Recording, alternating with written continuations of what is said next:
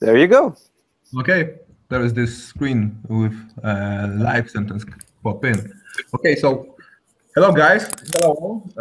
Thank you for taking your time, first of all, and joining that call. I really appreciate that. So, quick introduction of myself. My name is Jakub. I work in Warsaw for finance IT. That's where I met Marcin, by the way. And Marcin, thanks to you for organizing that. And this presentation will be held at Warsaw Cloud Native Meetup in roughly 2 weeks from now. So if you have any suggestions, any remarks, thoughts, just feel free to interrupt me, or if you have any questions, feel free to pop in, because any thoughts might be highly appreciated, and any feedback would be cool. So at that meetup, Warsaw Cloud Native Meetup, we are expecting some less experienced audience when it comes to event sourcing and when it comes to CQRS and SpringStream. That is why today I will shortly go through the introduction part, and I won't be talking how event sourcing is cool and how we can go back in time and how we can debug our software. I will try to focus on some less common benefits that this kind of architecture can give us, but also kind of cool ones. So okay, let's get it started. I will share my screen with you. Okay, I hope it works. Can anyone confirm that? Yes. Cool. So first, I would start with this with the short story about ORMs. For example, about Hibernate. So there is this feature built in most of ORMs, for example, in Hibernate, which is called dirty checking. So to roughly explain that, this feature allows Hibernate to deduct which changes are being done to our domain objects and which should be reflected in the database statements. So by comparing two states of our domain objects, the one at the beginning of our transaction stored in a snapshot and at the end of the transaction, it can generate some small changes to our domain objects. I like to call those changes small deltas of our domain objects. So these figures are Greek letters deltas, not like Marcin suggested. They are hangers. They are deltas. So to show it in real life, I have this small application created. It creates a new shop item with a status of ordered, and then sets status to paid, and then saves it again. So if I run this test and I have this HQL journal enabled, I can see that my Hibernate generated two kind of deltas to my database layer, one being the insert, which is equivalent of this line, and one being the update statement, which is equivalent of this line. There is also the select statement in between, but that's not relevant. It's because there is merge called in between those two calls. So what I would like to say here is that when Hibernate loads an object from the database, it loads the state from the database, and then it invokes our empty constructor in our entity and populate all the fields by, for example, reflection or setters. But we cannot say something like, dear Hibernate, please load me an object, but please take into account only this one delta and ignore the latter one. So we cannot do that. Also, if we think about it, if we think about those deltas, those small changes to our domain, without them, nothing would really work in our application because we wouldn't be able to persist anything. So they really control our business, and they really control the fact that we can support business needs because they made persistence available for us. So these are reflected in SQL statements. But as I mentioned, we cannot just ask Hibernate to load a couple of them because it always aggregates states in the database. So if we wanted, for example, to build our mechanism of those deltas on our own, we could do that in the following way. We would have to teach our application how to produce deltas as a result of, for example, business method being called on our domain object. And we should also teach this engine how to interpret those deltas when they are met, for example, during the loading from the persistence mechanism. So that way we could have two things. We could go back in time and load particular set of deltas, and we can have our deltas as our first-class citizens of our domain. So we could control them, we can see them. Actually, they are very crucial to our application. So let's see how this shop item would look like in event source domain. I have this small project, and by the way, all of the code that I'm showing right now, it's available at my GitHub account. There will be a link at the end of this presentation. So that's it. That's about it. We have this shop item, and as I said, the result of business method being called would be a new delta that we can create in that way, like new item paid. So it's a result of this method being called, and it's being stored in an internal list of changes in this shop item. What's important here, and what's event sourcing gives us in that particular scenario, is that if we take a look at this class, we don't see anything related to any framework except for Lombok, because I like Lombok. And we don't have any Hibernate mappings and crazy annotations and so on and so forth. So that means we can do pure object-oriented programming here without even thinking about how it's going to be mapped to relational model. That would mean that we are able to avoid this impedance mismatch between those two words, and we can program our domain however we want without trade-offs. And domain is not a good place to do trade-offs, right? So, for example, we can set up our domain object to be completely immutable, like here. We can have final fields, and every time we change something, we can return new object with new change. That wouldn't be possible with Hibernate, because it requires this empty constructor. It cannot have final fields in our entities if we want to use Hibernate. But it goes far beyond that, because let's go back for a while to this example of Hibernate. If we do something like this here, let's say status, for example, cancel, and if we run it, we're going to see that Hibernate generated the same set of deltas as it had before. So still we have one insert statement and one update statement, even though we had made an additional change to our domain object here and here. With Hibernate and any other ORMs, we're going to lose data. We're going to lose information about facts that happened in our domain.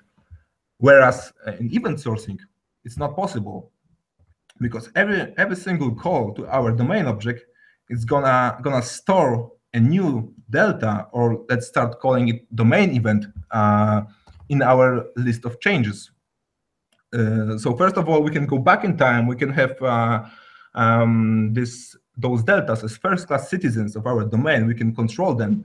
We don't lose information, and we can avoid the impedance mismatch between object-oriented world and relational world in databases. So there's one more thing. About that, because I mentioned that we need to somehow teach our engine how to produce deltas, and we are doing that here. But we also need to teach it how to deal with loading those deltas and creating an object. So actually, it's pretty easy, because I can code something like that. I can say that anytime I meet this delta item paid, which is equivalent of this delta, I can change my state to some other one. For those of you who don't know, this construction comes from Lombok Wither. It's actually a convenient way of creating an immutable objects with one property change. So out of the box, I have generated a couple of helper methods, which goes like this: with state, with changes for any other field I have here. So I'm mutating this. I'm not mutating this state, but I'm creating a new object with one property being changed. So deltas, but I didn't mention how to actually store them. So if we think about it, we could store them anywhere we want. We could, for example, store them in on a disk file, or we can store them in a relational database. We can store them anywhere. The important fact is that we need to somehow separate deltas that go together, deltas that go together for a single domain object instance. So, for example, if I want to have a shop item with the ID number 3, I need to gather all the deltas that are related to the ID number 3. That way, I can do this state reconstruction, which is called event sourcing, right? So I know that state 2 is exact state 1 plus delta number 2 applied. So in other words, or in functional programming words, any state at the point x is left fold of the deltas that happened before x. And that's pretty much about it about event sourcing. It's not a new idea, and the important stuff in that is that the client of that code. So, for example, a client of that application or programmer who tries to pop into the project, not this one, but that one. Okay, so it doesn't need to even know that this shop item is in fact underneath event sourced, because that's why we have famous repository patterns, right?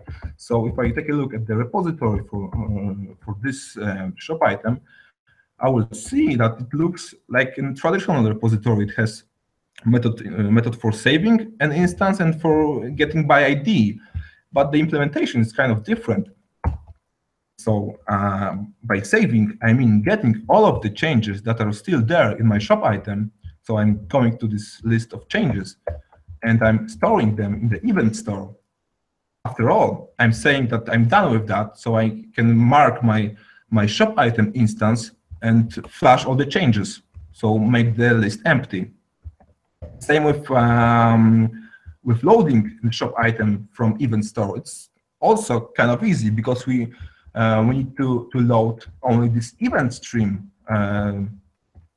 So we need to take items, deltas that are related to this particular shop item and do this left fold, the initial state. So that's pretty much about it. I would want to focus more about focus on testing and DDD and Spring Stream, and I would like to present you one excerpt of code that's here. So oftentimes we see people that do DDD and bounded context with microservices. They often use this famous pattern of the main events in order to collaborate between two bounded context by the way of the main events, and that's pretty awesome. It works, but it has some issues. If we think about it here, we are mutating a state of our product by changing its price, and then we are saying to other contexts that new price was assigned. But we can easily make a mistake here, because we can create this domain event in an incorrect way. We can put different price in here, an actual price that was here. The ground for this problem is that we are working with two kinds of deltas here. One of them being the delta represented by Hibernate, which will be then executed as SQL statement, and the other one, handily made by us, that we are publishing to other bounded contexts.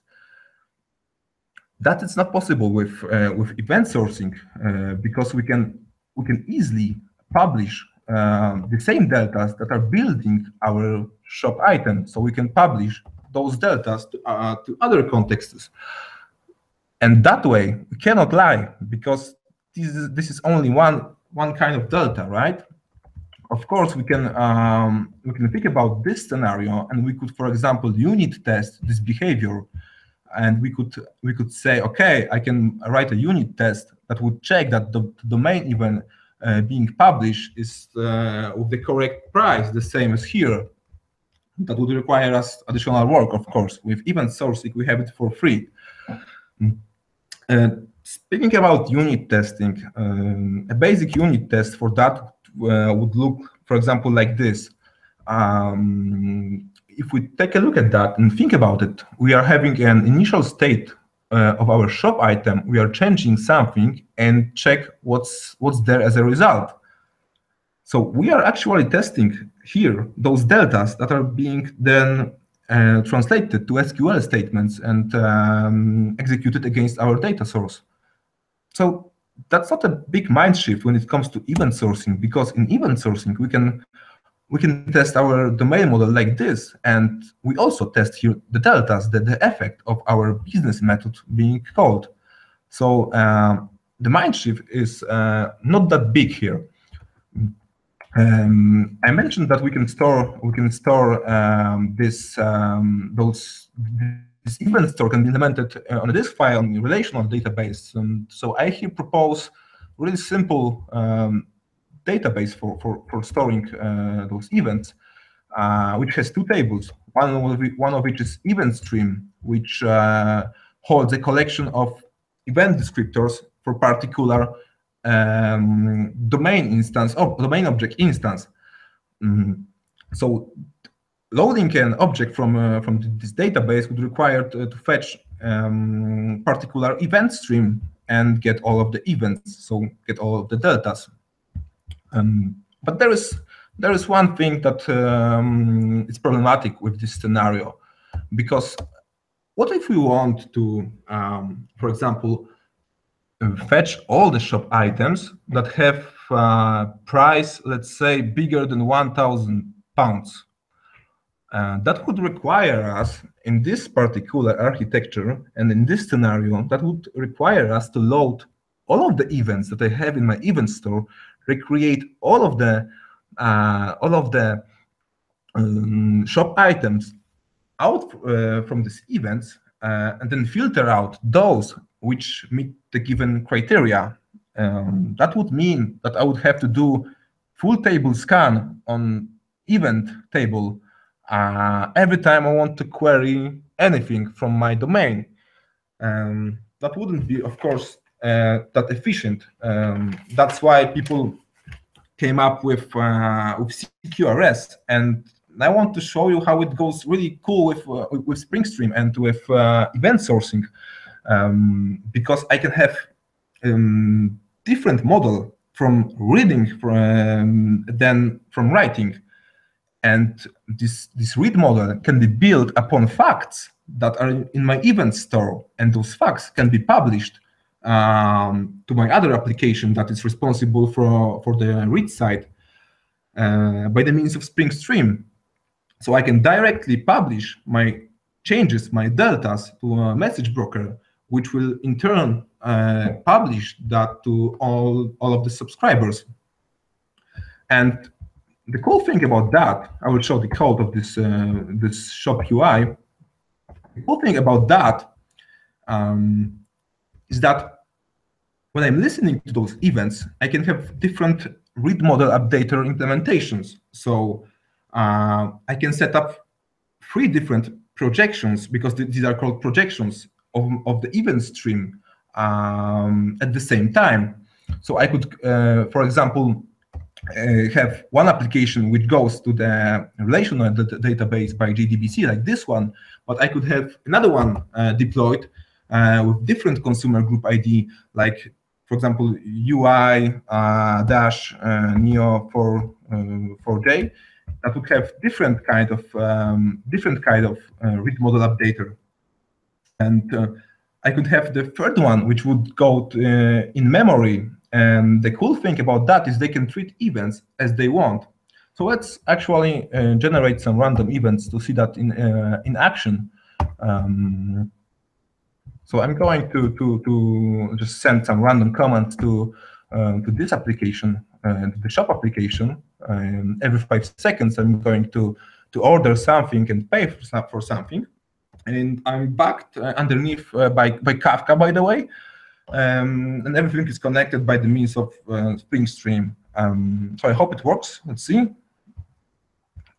Oh yeah, it's sending some messages. And now if we start our shop item with this consumer group ID UI, the first one, it goes to the relational database. I could start fetching the events.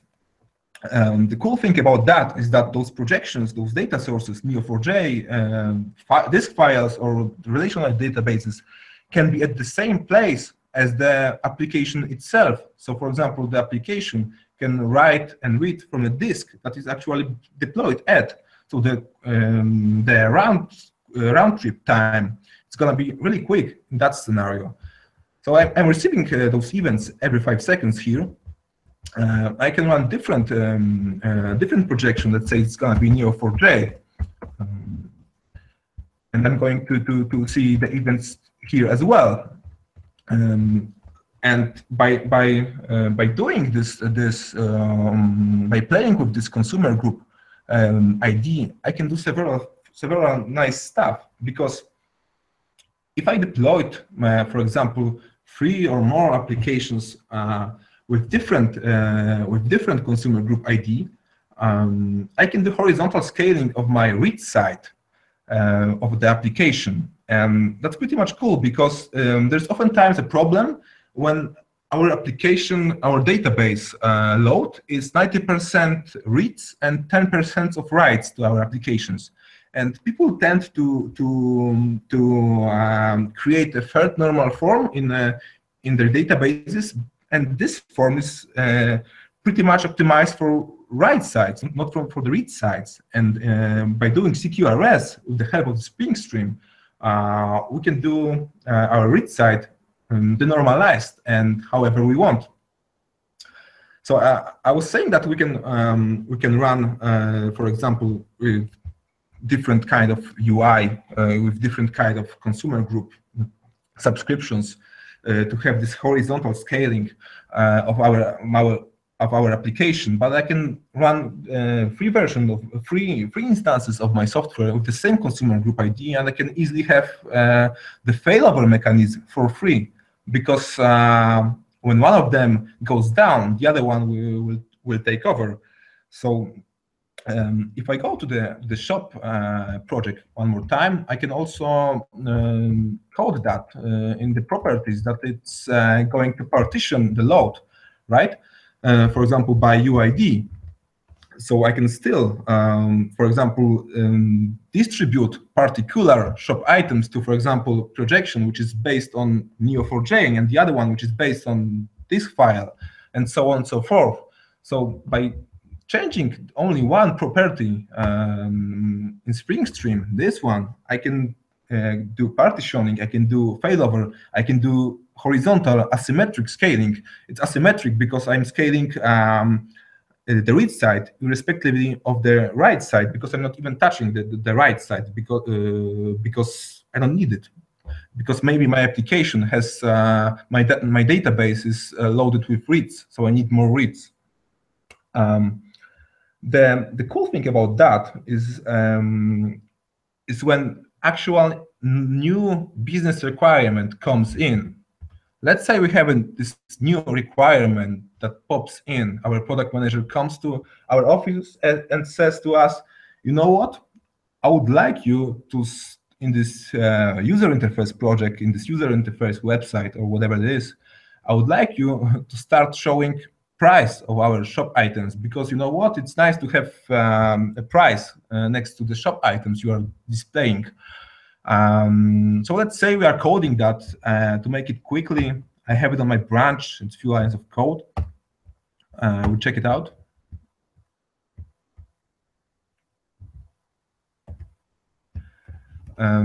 Let's say I coded it and I want to deploy it. So I can, for instance, assign it different new consumer group ID like UI-experimental. I can rerun it of the new version of the software. let's say here. And the cool thing about that is by thanks to SpringStream, I just created a durable subscription. That means that my application will be backed by all of the historic events that were there from the beginning of time, as we can see here.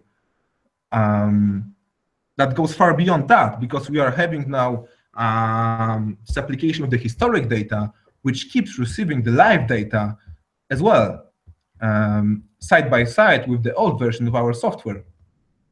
That means that we can test our software on a production environment with the historic data and with the live data as well. So I cannot think literally about any better way of testing our software than running it on production with historic and live data, because we cannot go beyond that, right? But let's say that something went wrong with our implementation of this price feature. Let's say that 1 week from now, 1 week after deployment, we discovered a bug. And our projection, our database is desynchronized, everything crashed, and nothing works. So what I can do about that is I can rerun the old version of our software, which is still there, by the way. I can stop this one and repair the bug by doing some pull requests, for example, and I can basically drop the whole database because it's crashed, it's destroyed, it's desynchronized. So I can drop the projection, and with the help of SpringStream, I can do that with 2 lines of properties. I have it here as well. So we have this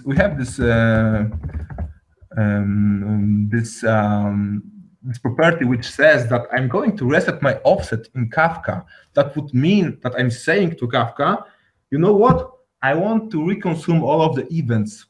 I want to reset my projection to the point of 0. So please give me my events one more time. So I can rerun it, and I will see that all of the events will be provided to me from the beginning of the time. So by doing by playing with those offsets and with those consumer group IDs in SpringStream, we actually implemented blue-green deployments of new features database. We can run our software side by side and do releases side by side. Instead of going, for example, big bang release.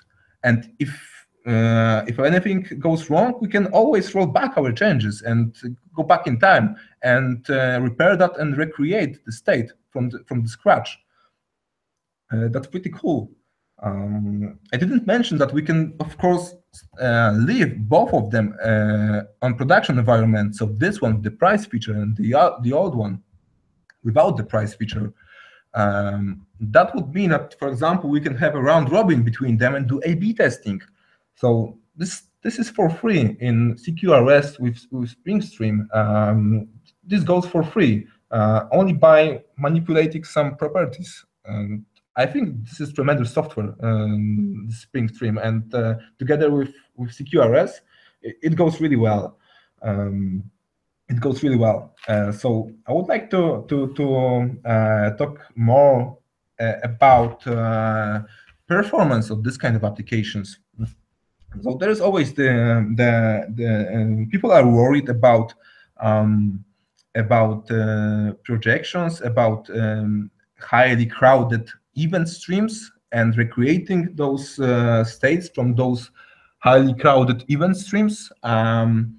But there is this concept of rolling snapshot that people developed, so I'm not going to talk about that. It's pretty much solved. I would like to focus on other stuff. We mentioned that this event store can be backed by files on disk or relational database. Let's focus, for example, on disk files. If we think about it for a while, this excuse me, not that one. This stream of events that we have here, it's append only structure of immutable events. So if I, for example, serve my event store via HTTP server, that would mean that I can tell any node in my network that, you know what, if you once get that event, it won't change. So you can set your cacheability to basically to forever. You can cache forever. You don't need to invalidate your cache. That's a pretty much good performance boost. But talking about those disk files, if we store it on a disk, and knowing that this is an append-only structure of immutable events that we are only reading in chunks, in sequence, for example, from the top till the half or from the top till the end, we can take advantage of the fact that the disks are really much faster than when they're reading sequentially, whereas when they read randomly, it's going to be much slower. So we can take advantage of that, and it comes for free.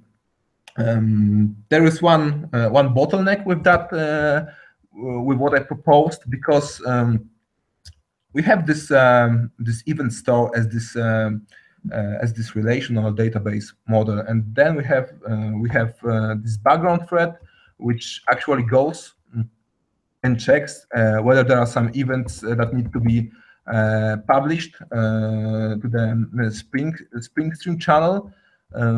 So this might be a bottleneck in highly crowded event stream. I had this setup on production in quite, I must say, quite crowded environment. It haven't caused us any problems so far. So fingers crossed. But it might be a problem. Okay, let's go back to the slides for a while. So we mentioned about horizontal asymmetric scaling, failover, A/B testing, blue-green deployments, partitioning, adding new service or new feature performance. And now I'd like to focus for a while talk about testing. So normally I tend to test this kind of ecosystems like the following. So I can create a new Spring Stream applications that would connect to my channels. One of them would be command channel, the other one would be events channel, and I can treat my whole ecosystem as a black box, and my new application would be a probe for that ecosystem and would throw some commands at it and see what events are being generated as a result of that black box. That would be pretty much good. That is pretty much good end-to-end test. But we can do better. We can do something like that. For example, we could store all of the commands that are being executed on our production environment throughout a week, let's say. And when we are developing a new feature, we can have a new version of our software.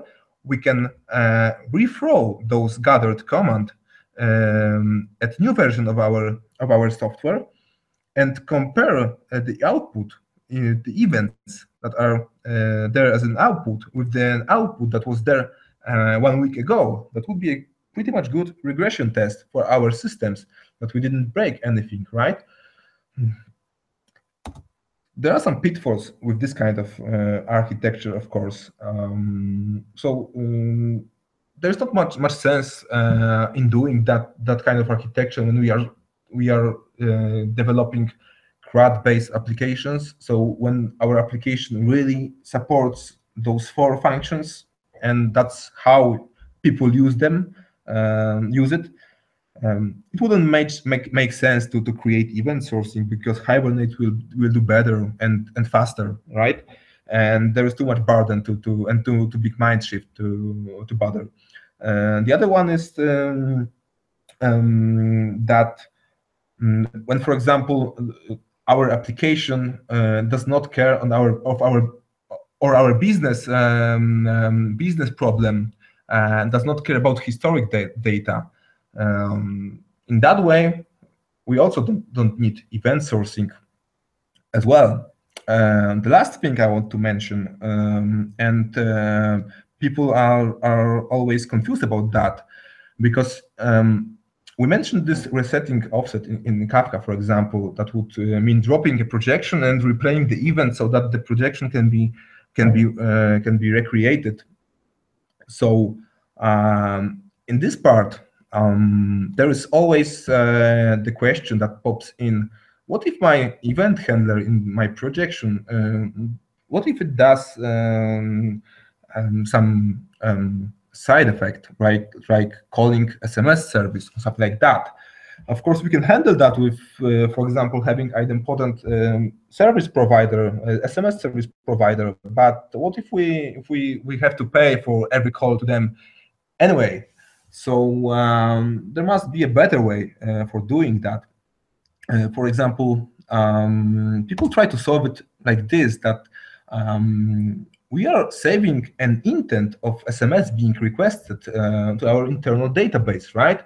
And then we are processing this database and calling this SMS service and deleting those requests in order to avoid two-phase commit.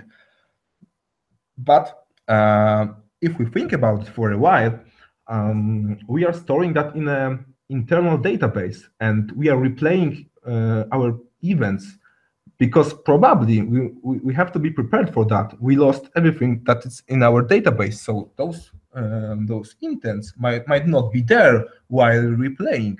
That would mean that we are calling this SMS service each time we are replaying, so it doesn't solve our issue unless those SMS requested events or intents would be stored in some safer place, in some place that would not change and would be the one and only source of truth for our application. For example, event store, right? So we can introduce those events in our event store, and by calling SMS service, after calling we can save a new event to our SMS send, and in the end we are introducing here something which is called a process manager in DDD terms. That is first-class citizens of DDD applications, just as aggregates are or bounded context. So we can recreate its state based on what is in the event store. Event. So we move the problem of replaying the projection to actual recreating state of our domain object. And actually, this happens frequently, that we want to store this SMS request and immediately call SMS service, because we don't want to wait for the background thread that comes in.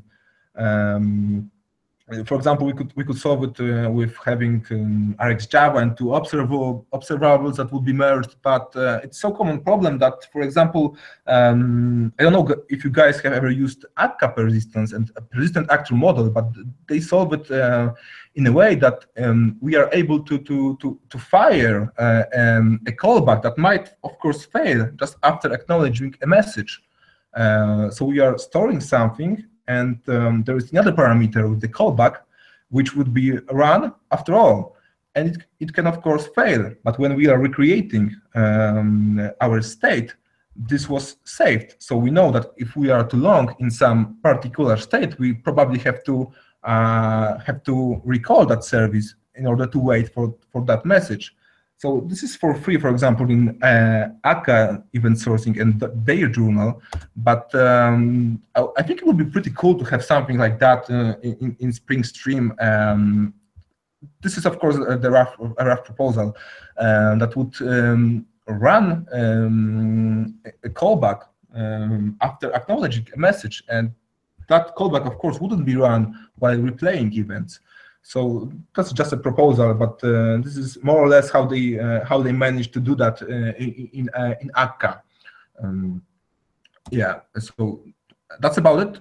Thank you so much for listening. And if you have any feedback, any questions, positive or negative, I'm here. And you can also drop me a line here or ask me on Twitter. And here is the code with those 3 or 4 applications that I've showed during this talk. So thank you one more time. Thank you, Marcin, for organizing that, and hope to talk to you soon.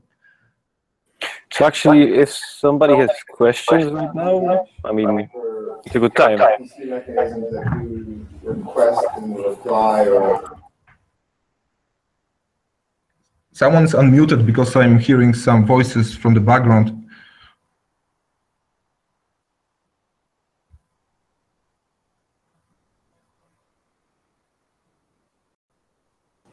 Yeah, I have a question actually. Sorry, my microphone is actually quite awful. Yeah, I can hear you right now. Thank you. Okay, so my question was: have you considered, for example, running this through a repository abstraction in and by itself? I mean, that's one of the things that we're considering, sort of as a model designed for. So instead, kind of adding another abstraction layer on top of the stream listener that handles the events and handling them automatically into an aggregating repository and the command repository, that kind of operation. I'm not sure if I get that. What do you mean by this another layer of abstract repository? Basically, having a repository that publishes events rather than storing them into a database. So just okay. You know what I mean. So instead of saving locally, just publishing things. Yes. The problem is that we need 2 things, right? We need to store somehow our event, and we need to publish them to other subscribers. So with database, we cannot, of course, have both of that, because we cannot have subscription and in databases. So in order to do that, we would need some predefined event store, like geteventstore.com, that is done by Greg Young and his crew, because it supports both operations, subscriptions and saving, because we need both, right? We need to publish the events and we need to recreate state, so we need to load them. And by the way, I think that Kafka wouldn't be good for that, because that would require us to have Kafka topic for each instance of our domain object in order to fetch events from particular topic, right? So if we had topics for shop items, only for shop items, and then we want to recreate some state, that would require us to filter out those events that are not related to the certain ID. Of course, we can deal with that by having partitions and have a base modulo calculating, but still would need to filter out some events in our application. That's why I don't think Kafka is a good example of event store, contrary to what it what is being said in the documentation of it. Although it's a great way of transporting those deltas.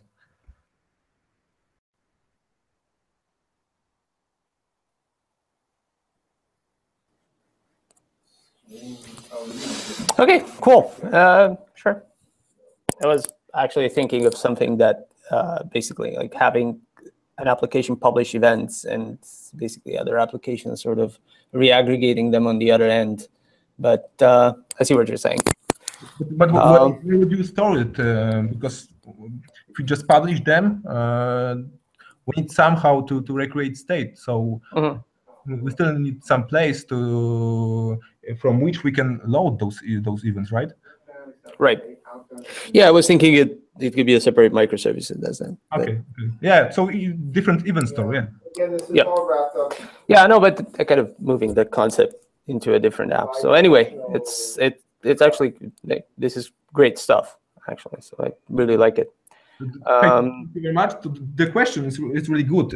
I was thinking about that, and my future work will be regarding that. So we'll be probably connecting some predefined event store for that, and how you just described with the separate separate microservice for gathering and publishing events. Yeah, I've asked you this before the call, but I think this would make a great contribution as a general purpose framework for building this kind of application, kind of an extension to Spring Clustering. So if you were considering doing that, I strongly encourage you to do so. Cool. It would be great stuff, a great thing to have. Why not? It's not going to be easy, but it's something that I think it will be beneficial. Jakub, you could do that for the Cloud Native meetup. That would be awesome to already present that. I'm not, of course, putting any pressure on you, obviously. So I have like... but it would be awesome. Just did. No way. I never do it. That's cool. Let's start now. Yeah, I think... Do you really gain anything Cool. from having... I have one question. Yep. You showed when you start to write up a new version of the app with a different group ID. So you're relying on Kafka replaying all the events, right, from the beginning of time. Well, at some point, you know, if you're going to use log compaction, then you're going to lose events. So, I mean, what's the situation there? I mean, don't you really need to keep the stateful, you know, the complete object in Kafka so that the latest one is always available? I mean, how do you do There are that? some strange noises in the background. I really don't. I'm not sure if I got your question. You asked whether in Kafka I can store my messages forever. Was that the question or not? Well, yeah. I mean, you showed that they were being replayed when you started a new group ID, and that wouldn't be the case over a long extended period of time. Yeah, that's true. Although the documentation says that we can store them forever, but pretty much in some really high crowded traffic, at some point would have problems with at least with the disk persistence, right? But I think that you can say to Kafka that do not delete any of my messages, and I can just add more disks in order to keep more events. In some scenarios, I can. There is something which is called events archive or something like that. It would mean that, for example, after some period of time when I don't need relevant data, like for example, at the end of the year, I'm in accounting. I'm closing a year, so I don't need this data. So I can archive this stuff and those events that were there throughout all of the year and start a new event store. But I think it's really specific to the business we are trying to solve. I think another option there would be to use snapshotting and make sure that you know that you have certain events since a certain snapshot has been taken, and basically ditch everything that's been processed until then. Like if you're 100% safe that your snapshot is correct. Yeah, you could do that. You could do that. I think in most scenarios, the more disks would be the best options because this is cheap, right? But the snapshot proposal is a really good one. Yeah, I think the snapshot is also kind of a valid thing because like replaying everything that happened since the beginning of time is not like it's basically a linear increase of the number of events that you have to process. So it's unrealistic that you'll ever have a case where you process like 10 years worth of data reliably and fast. So probably having some kind of intermediate state point would help. That was really my thought, is that you could from time to time store the object in a Kafka topic that's got log compaction going on, so that you'll always, you know, at some point in time you can. And that would really be a snapshot. You know, you write that to the log, and then you no longer need those old events. Yeah, I think you can do that. Like snapshotting is basically a kind of a concept in CQRS and event tracing. So it's sort of a kind of a first-class citizen, and definitely you can say like it's like you can basically reason around the sequence and maybe attach some information to the events that help you kind of when you reconstruct to know what you have to ignore and what you don't. Oh, it is open source. But yeah, I think it's a matter of design. Yeah. Anyway.